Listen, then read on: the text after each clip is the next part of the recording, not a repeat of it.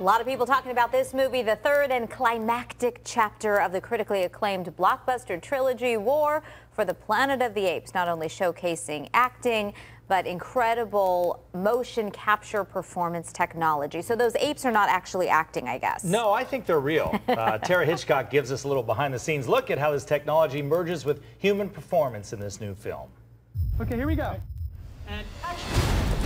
At its heart, War for the Planet of the Apes is about relationships, but it's a combination of acting and motion capture brilliance that creates this amazing experience.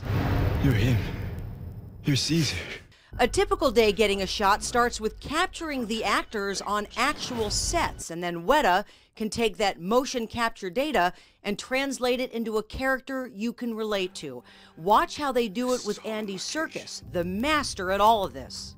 A better world will emerge out of the blood and carnage of the past. A world founded upon faith and understanding.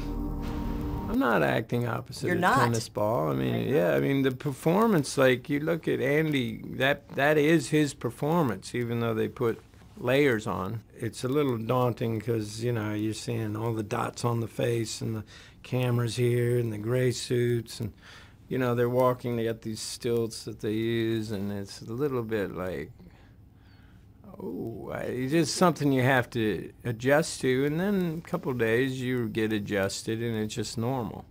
Are there more like you? Dead. All dead. This movie is this huge movie, and yet there's so much time taken with individual characters, with my character, with your character.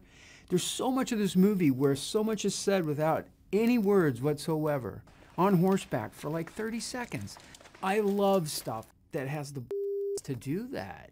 Foot, hand. Foot, hand. Did you ever try those things on? Because a few years ago they had us with Terry try that. Oh, really? It is not easy at all. Would you go to the set? No, they had us up in San Francisco for the last junket, and we actually spent part of our interview was with Terry learning how to do yeah, that. that Terry is a master of, like, physical, you know, he's a good guy for any actor to work with when they're just trying to get the physicality of any character, not a non-human character, but a human character. That's cool you did that. I didn't try it.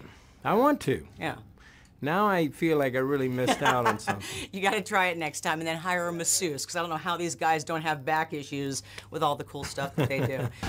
It's just such a brilliant technology, and I've embraced it, and I actively want to push the boundaries. So that this movie is the most thrilling on every single level. Apes.